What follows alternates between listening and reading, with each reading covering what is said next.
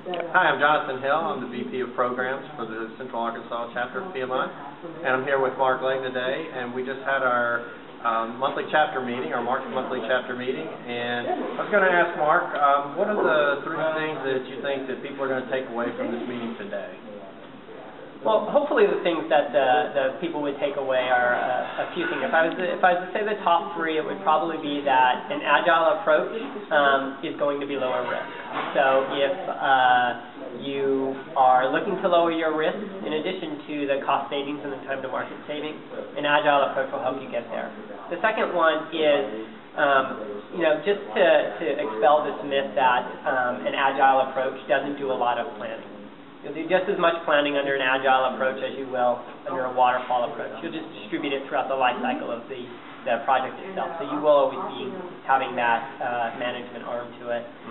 And then also I thought that the conversation that we had that was around the problems associated with spreading resources across multiple projects and the efficiency you get by allowing people to be dedicated and focused was really effective.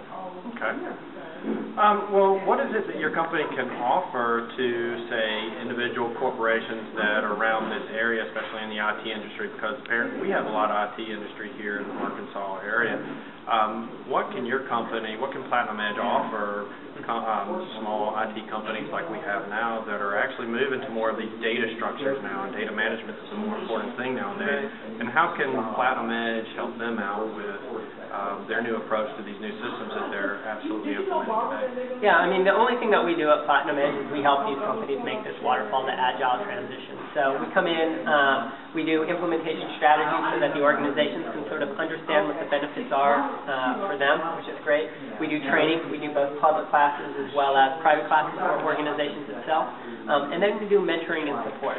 So we don't just leave them. We don't train them and then say good luck to you, right? We're right there to actually support them throughout the process as they run through some of the rough patches as well as some of the successes. Right. Well, we really appreciate you coming in today, and thank you so much, and we look forward to working with you in the future. Perfect. Thank you, everybody.